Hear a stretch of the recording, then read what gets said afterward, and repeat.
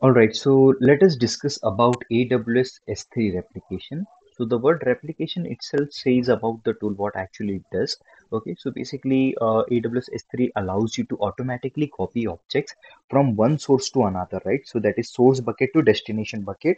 Now here we have two options that we can either copy the object from same account or across accounts. Okay, and what are the use case? Why actually we can use this thing? Actually you can use this for disaster recovery, the one of the main important thing that you can use replication for.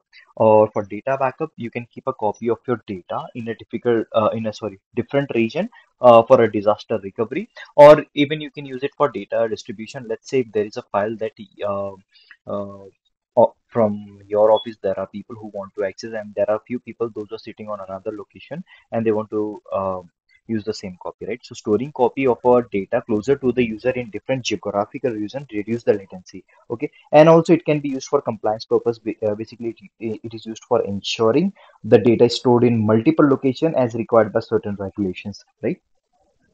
And what are two types of replications? As I mentioned earlier, you can copy from one region to another or from one account to another, right? So we have two sort of replications. What is cross region replication, also known as CRR. So what CRR does, it copies data from a bucket to a different AWS region. However, when we come to SRR, that is same region replication, it copies data from a bucket within the same region. Okay, so it's like just US is to 1 to US is to.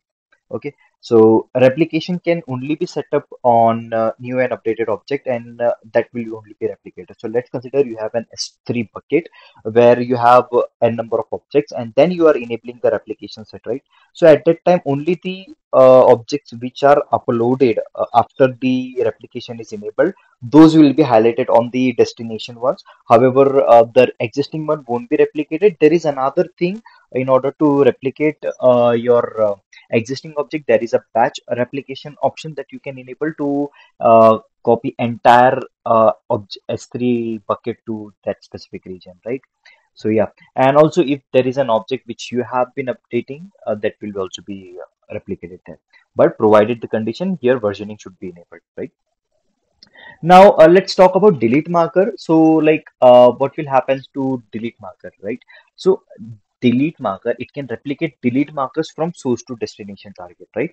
So just like it is copying the object, it will also copy the delete markers as well, right? That was all about the theoretical part of S3 replication. Let us see the actual demonstration in the following video where we are going to actually see how does AWS S3 replication works. All right. Thank you so much.